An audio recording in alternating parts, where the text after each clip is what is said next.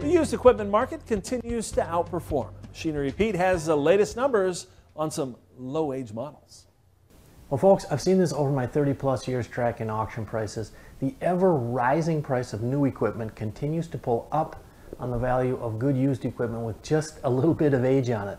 And right now, if you talk the used tractor market, the pre-def models, 2011 and before, from the mid to high horsepower, just incredible the buying heat out there. So this past Wednesday, our friends at Big Iron sold this 2009 John Deere 9630 four-wheel drive from Kansas, 4,384 hours on it.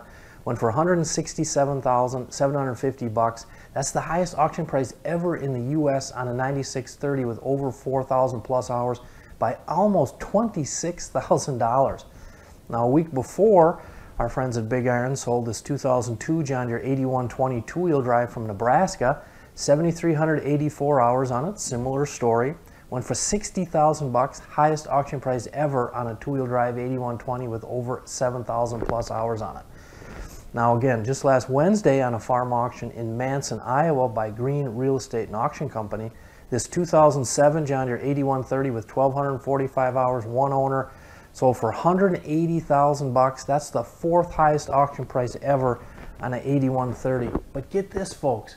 The 15 highest auction prices ever on John Deere 8130s have all come in the past 18 months. Just unbelievable buying interest for good condition pre-def used tractors out there. Your next piece of equipment is on MachineryPete.com.